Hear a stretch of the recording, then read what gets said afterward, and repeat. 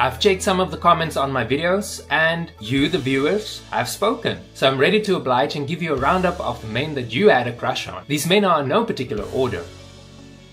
Or are they? Let me know in the comments if you think they are in the correct order. Follow the yellow brick road.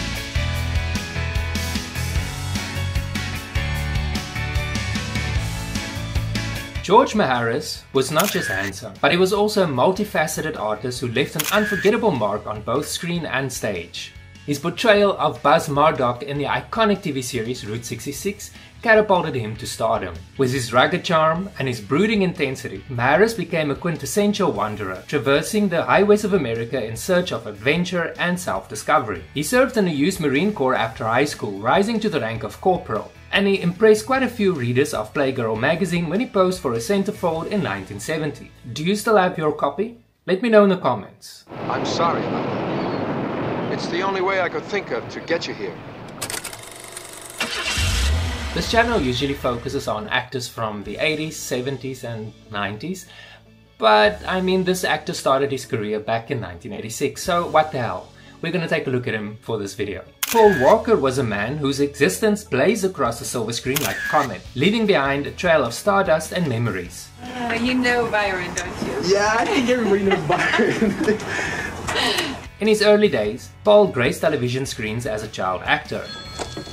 I'm just recording lots of different sounds. It's for a project I'm working on at school. But it was his Fast and Furious franchise that etched his legacy in cinematic stone. Chosen by People magazine as one of the 50 most beautiful persons in the world in 2001, he was definitely a looker and an eternal hunk who still visits his fans in their dreams. His legacy burned brighter than any exhaust flame, a celestial gearhead, forever chasing horizons beyond the sun. You're serious? That's a heart attack.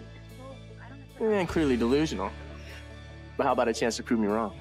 Did you know I have a second channel? That's right, my second channel consists of original content, as well as me exploring the area that I live in, as well as some dad jokes. Ever wondered why golfers carry 2 pairs of pants? It's in case they get a hole in one. So what are you waiting for? Go on, check out my second channel. A link to that channel is in the description of this video. Born under the vast Texas sky on May 15, 1955, Lee Horsley emerged into this world with a twinkle in his eye, a cowboy destined to straddle the realms of movie, television and theater. Before Hollywood, he performed on Broadway in the West Side Story. His voice, a harmonious blend of prairie winds and moonlit ballads that eventually carried him to Hollywood. His legacy, like a tumbleweed rolling across the prairie, whispers tales of adventure, love, and the eternal quest for horizons yet unseen. Oh, you were right, Mrs. Lawson. Children have got no business growing up with a man like me. Bobby the Brain Heenan, leading Ravishing Rick Rude to the ring. Mr. Heenan. Richard Irwin Rude, known to the world as Ravishing Rick Rude, was a wrestling maestro, fighting in the ring with the grace of a ballroom dancer and the menace of a midnight prowler. Just picture him, oiled muscles, a smirk that could melt glaciers, and a mane of hair that defied gravity. And don't forget the mustache. Superfly snooker. You know, Bobby, when I was a boy, I used to love to catch flies. Beyond the ring, Rude was a master of mind games. He taunted crowds, insulted their hometowns, and left scars on the collective psyche. Did this make him a hated wrestler, or did it make the crowds love him even more? You decide. On March 6, 2017, 18 years after his untimely death, it was announced that Rick Rude would finally be inducted into the WWE Hall of Fame.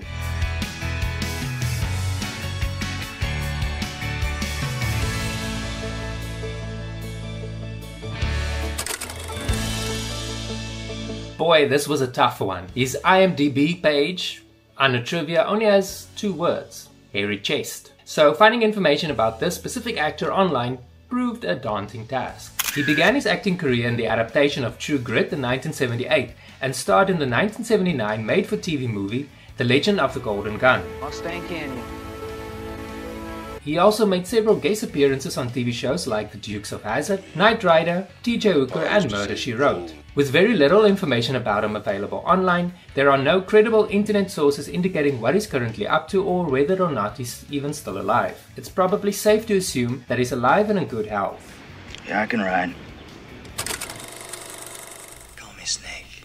Kurt Russell made his acting debut at a tender age of 12, gracing television screens in the Western series The Travels of Jamie McPheeters, which aired between 1963 and 1964. And Kurt Russell in his first film appearance. I don't need you, I don't need anybody! But it was his collaboration with Disney that truly set him on a magical path to stardom. He starred in The Computer Wore Tennis Shoes, Now You See Him, Now You Don't, and The Strongest Man in the World, and was hailed as one of Disney's top new young stars. Buick Centurion convertible can't even measure in terms of dollars and cents, am I right? Most people watching this video probably developed a crush on him after seeing him in movies like Escape from New York and its wild sequel Escape from LA, or when he was battling extraterrestrial horrors in The Thing and brought comedic chaos to Big Trouble in Little China. I feel pretty good. I'm not scared at all. I just feel kind of... He's not just a handsome face either. His portrayal of the rock and roll legend Elvis Presley in 1979's Elvis earned him an Emmy nomination. It's going to take about 20 minutes for that cracker to get out to the connector, another 10 minutes to see there's no accident, another 20 minutes to get back in. That's 50 minutes. That is exactly the amount of time you have to get me my money.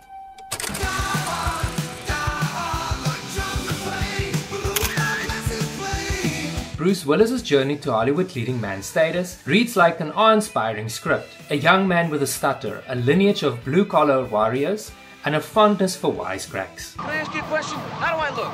Like a fraternity thing? He was destined to set the silver screen ablaze with his rugged good looks and his unique personality. The 1985 TV series Moonlighting catapulted him into the spotlight, where he danced between comedy and drama. But it was his role as John McClane that etched his name into action hero lore. The Die Hard franchise turned him into a symphony of chaos, glass shards, one-liners, and explosions. His devilishly handsome smirk became a weapon, and his white tank top became a fashion statement.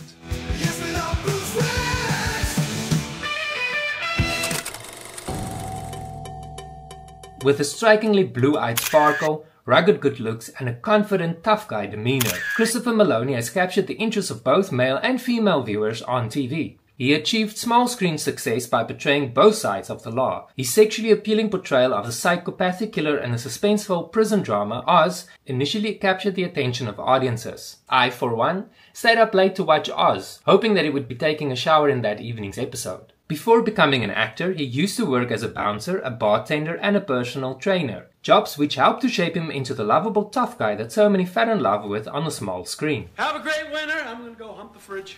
What? Name's Bond. James Bond. Before the world knew him as James Bond, Brosnan practiced his craft at the Drama Centre in London after leaving school at the tender age of 16. As the fifth actor to don the tuxedo, Brosnan played James Bond from 1995 to 2002, leaving an incredible mark in films like GoldenEye, Tomorrow Never Dies, The World Is Not Enough, and Die Another Day. His career flourished after his time as 007, and he starred in some impressive movies like Dante's Peak. Tonic, mathematic, this thing is gonna blow. But let's not overlook his quirky role in Mamma Mia. I have 2 grown children. I know something about letting go. The first 2 movies that he saw in a cinema, Goldfinger and Lawrence of Arabia, are also the 2 films that have had the most influence on him, and much to the contrary, his favorite actor is the former Monty Python actor, John Cleese. Don't forget, Natalie. We will look equally gross to him. Step by step, day by day. Show me a gay guy who didn't have a crush on Patrick Duffy and I'll show you a liar.